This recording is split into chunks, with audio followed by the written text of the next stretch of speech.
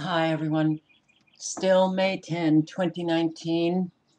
We are moving back to California now, Oroville Dam update, as well as Paradise Campfire update. What's happening 6 months later? Yeah. Well, what it will do for many of you who have never encountered something so jarring, this kind of disaster, it will help you understand that it's very difficult to recover. There's so much that takes place within the individual when they lose their home and they don't have the means to just, well, pick up and rebuild and do all of that stuff. But on the Oroville Dam, all right. So, these are hourly readings of how much water is in that Oroville Lake, and it's 888, sorry, 0.46. And in trying to find information about the Oroville Dam, I've come across videos that I'm kind of reluctant to play because I certainly don't want anybody to freak out, get scared. But I do want people to pay very close attention to what's happening. So those of you who live in the area where you will be affected, if that dam, well, doesn't work out quite as planned, how a dam should work, then you need to be really prepared and, yeah, paying attention. So this is a man who lives in the area. Troy Robertson here. It's really starting to cloud up pretty good out here. I don't know what kind of storm we have coming in, but I'm just going to put out a warning to all those in Oroville, below the Oroville Dam. Keep your eye out and keep your ears open. It's a good possibility that the state of California might be dropping a bomb on us by breaking the Oroville Dam. So keep your eyes and ears open. We're already at 8,090 something feet. So, 8,000, excuse me, sorry, 8,898 feet, something like that. So 888 feet. Be prepared. This from here, kid, bring it over. And if it does, a lot of people are going to suffer. But pray, make your prayers and stuff, and ask God to protect us and keep us safe. In Jesus' name, always. All right. Okay.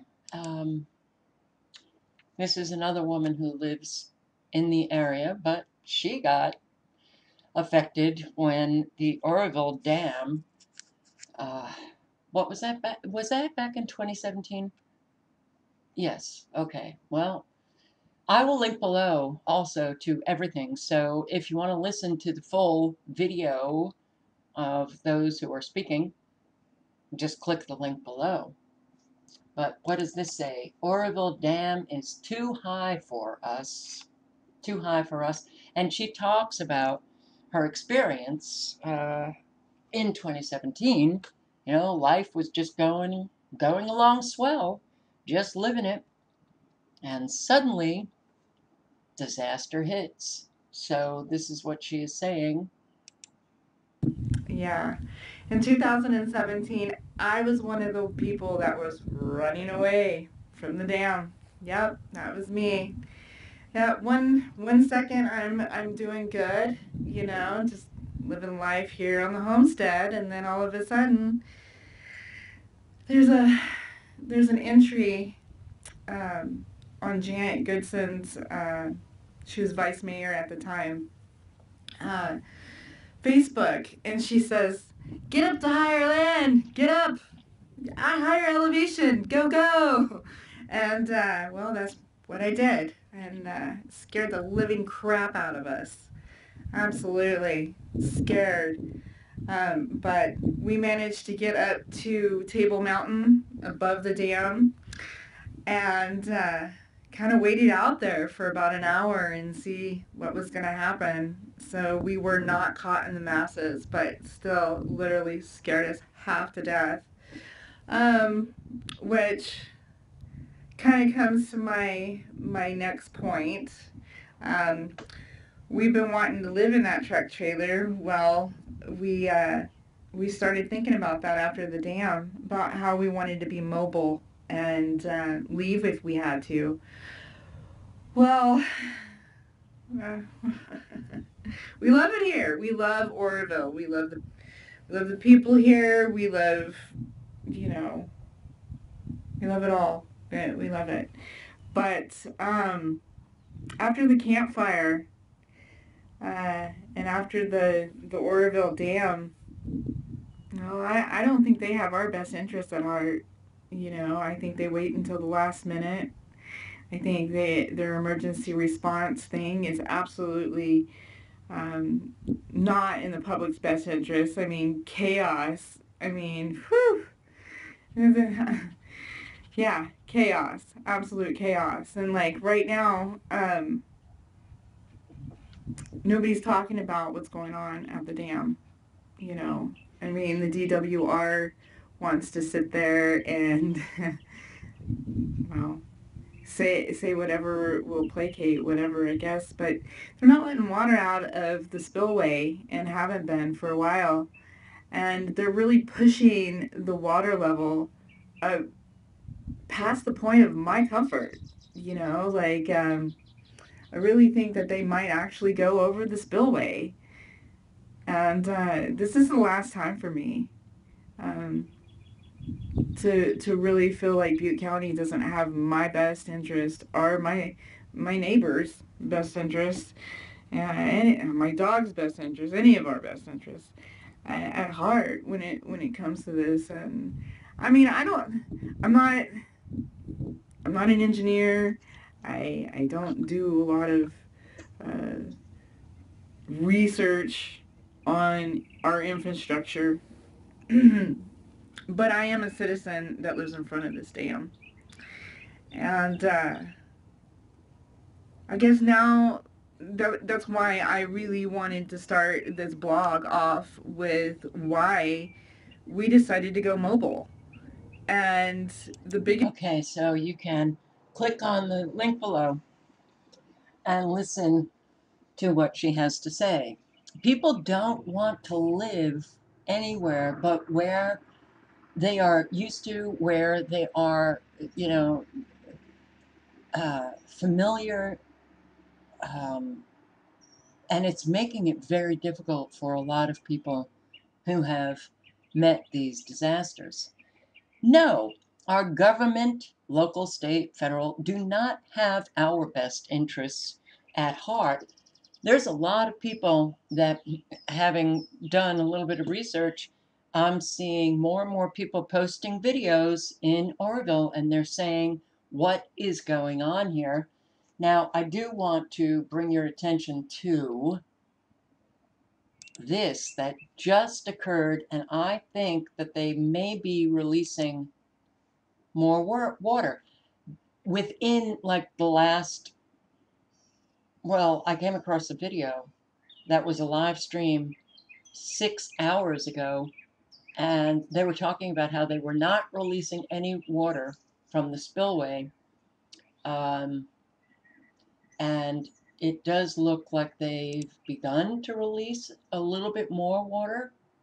See, it's coming through and they're banking it off to the left. So, all right, maybe it was just getting a little bit too high and they wanted to bring it down a little. We'll see, because it's still inching up. Now, there's going to be a new uh, data posted in 20 minutes, which will be 6 o'clock your time, 9 p.m. my time, and I'll check it out to see if it continues to inch its way well, in a direction that you don't want it to go.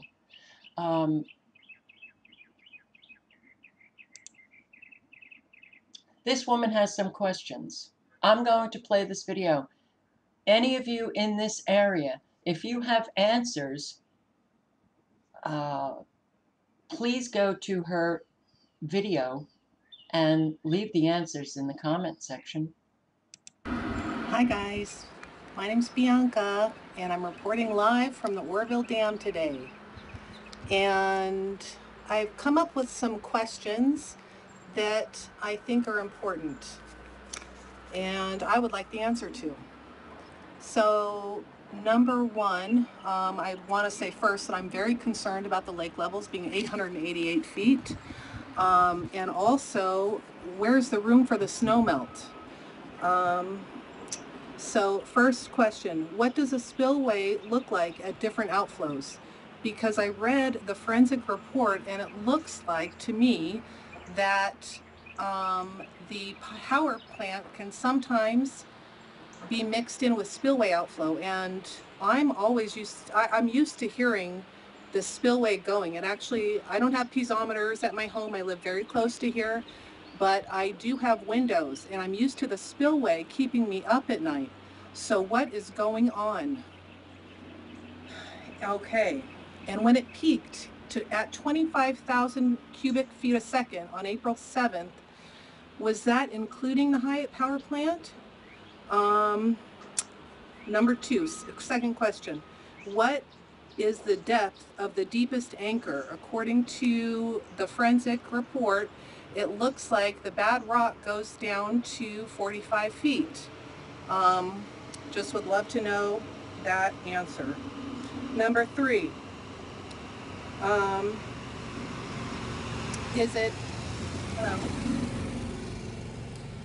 is it safe to swim in the lake after the campfire? All of that Paradise runoff, which is very close to here, goes into the lake. Has any chemicals been tested here?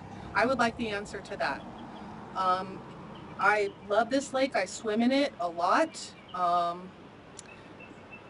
It's just a sad sight, and I'm afraid.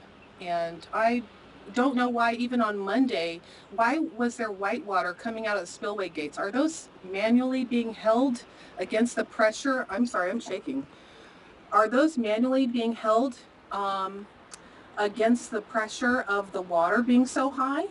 I think we deserve those answers. There's children in this town. There's a lot of people that I care for. Let's take a look here at some of the strange areas that we're keeping an eye on, like strange mounds of dirt where they were blasting. Where is it from this angle? Let's see, All right, she turns the camera around to show you the mounds of dirt. Okay.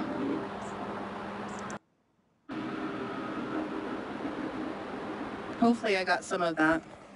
Okay. Well, I'd just like to tell everyone that I love here in Oroville to be safe and be prepared, because I think this very well could go over the emergency spillway. They're working on the, it's just a big concern right now. Thank you. Bye-bye. You know, it's amazing that all of you are having to live with not knowing whether or not you're going to be flooded out. This is outrageous and it's unnecessary. So, why aren't people getting the answers to their very legitimate questions about the Oroville Dam? And I've heard other people say that the Department of Water Resources is simply just placating the residents.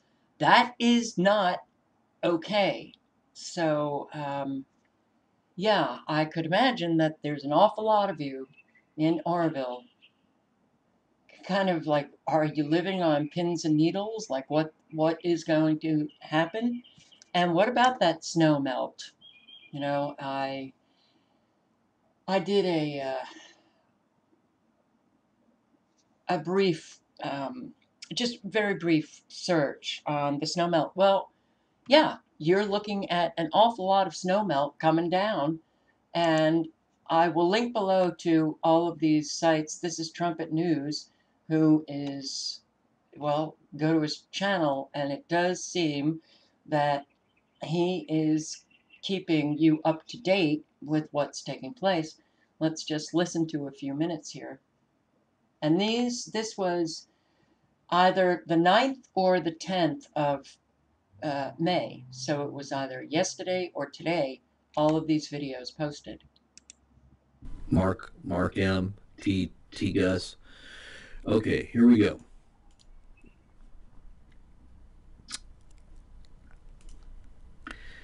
Okay, so we have a tweet here. Want to look at. This is NWS Sacramento, which stands for the National Weather Service of Sacramento. All signs are still pointing toward an active weather pattern with systems moving through the region starting next week. If this is true, why have they not opened up this spillway yet? Ask yourself this simple question. The Climate Prediction Center keeps the area in above normal chances for precipitation from May 14th to the 22nd. Going out about 7 days, starting at the 14th, weather.com shows rain for 2 to 3 days straight. They're talking about the 14th through the 22nd above normal precipitation. Okay, we have another view of the charts here of what's to come. And if you look here, Oroville's down over here. Let me see if I can put my cursor on here so you can see this. Oops. Sorry about that. Okay, so I will link below and you can watch this video. You're supposed to be getting quite a lot of rain next week, then into the following week, snow melt on top of that. And he talks about how, why are they not releasing water in the spillway to decrease the amount of water behind the dam. All right. And he does show, it might not have been this video, but he shows a picture of the live cam at the dam. And it seemed to me as if more water was being released. Now this is a live cam, so, and he posted that video and another video, I believe, today. Yes, 5:10 today. So I'm hoping that they're releasing more water, which would be a good thing, right? Okay. All right, I will link below to everything. Everybody, please stay safe. Just be prepared for, anything. We are living a time when we are being,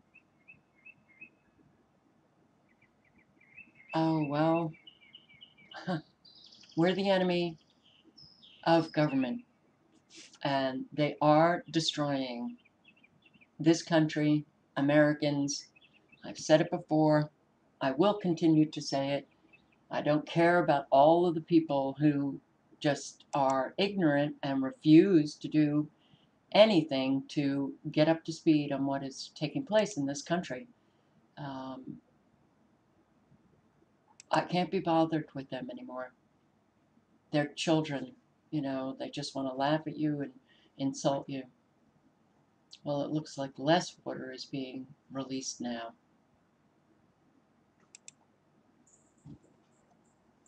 All right, guys. Wow, a lot is taking place, that's for sure.